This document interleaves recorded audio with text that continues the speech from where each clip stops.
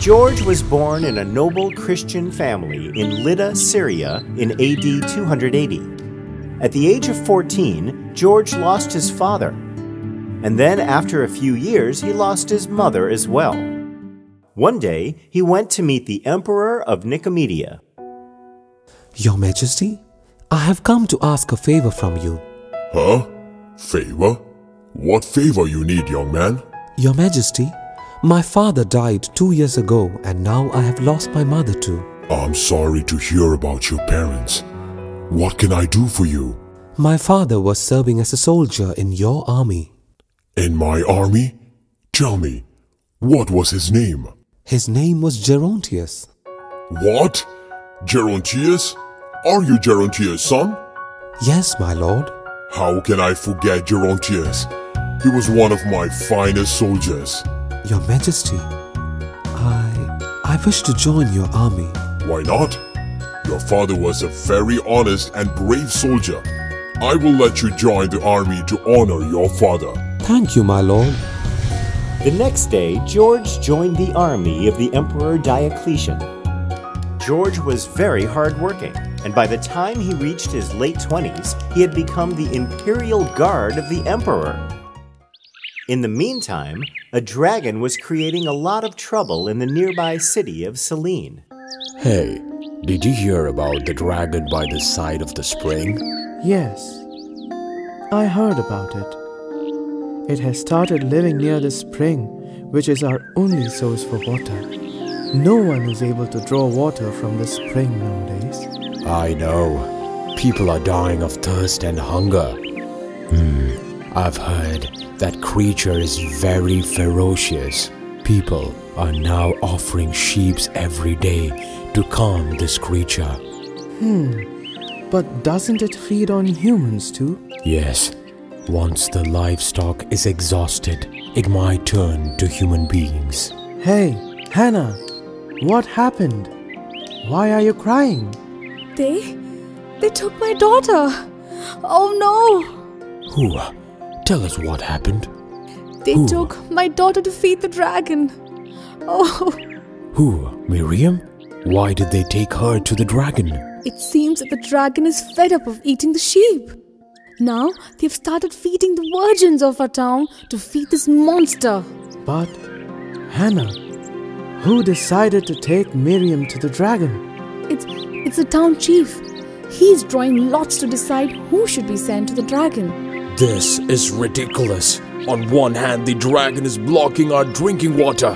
On the other hand, it is feeding on our people. Only God can save us from this menace. I'm sure God is punishing the emperor for all his wrongdoing. One day, the lot fell for the daughter of the town chief, and he was very upset. No, you are the town chief. Please don't let them take our daughter away. Please don't be upset. I will give them money and send some other virgin in her place. Thank you, dear. Cheer up, dear. We will not let them send our daughter to the dragon. But master, how is it possible? The lot was taken in the town council and the entire town know about it. That is true, master. The people will not allow us to take lots anymore, and then the dragon will create a havoc. The town councilors managed to convince the town chief, and he had to send his daughter unwillingly to the nesting place of the dragon.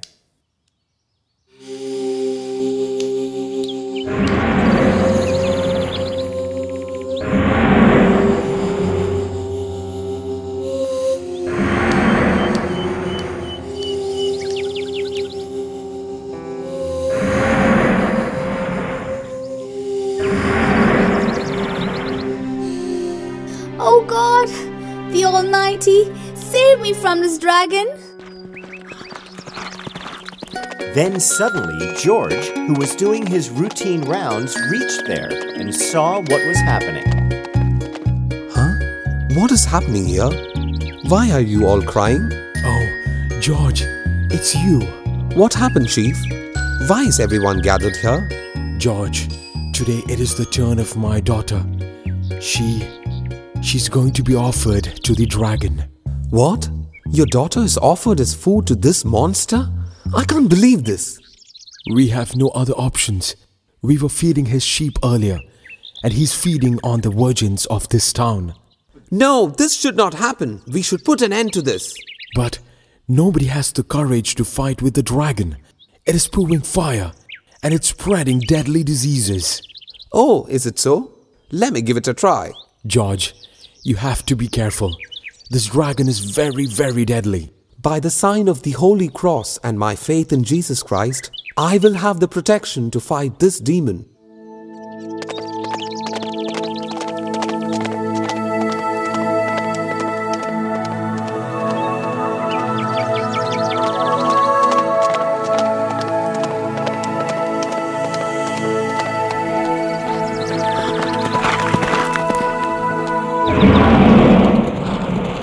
Come here.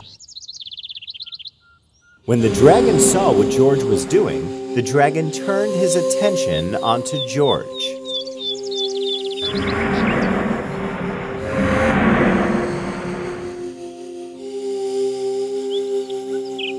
Ha! The dragon lashed its tail at George, but George evaded the blow. Then the dragon blew fire, but George raised his shield.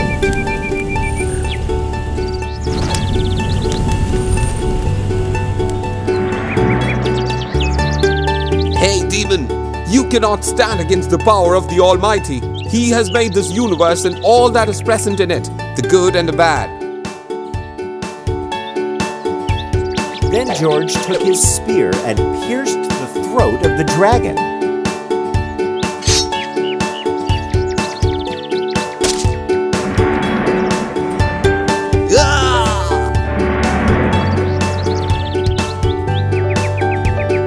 And the dragon was dead. The whole town couldn't believe this. Huh? Look at that! George has killed the dragon! Wow, he has freed the city from that evil demon. We are safe now. Thank you. Thank you, George, for your brave act. The city of Selene will always be indebted to you. Thank the Almighty God. It is He who gives the strength to overcome the power of the evil. The people of Selene rejoiced that day and thanked George for saving them from the dragon.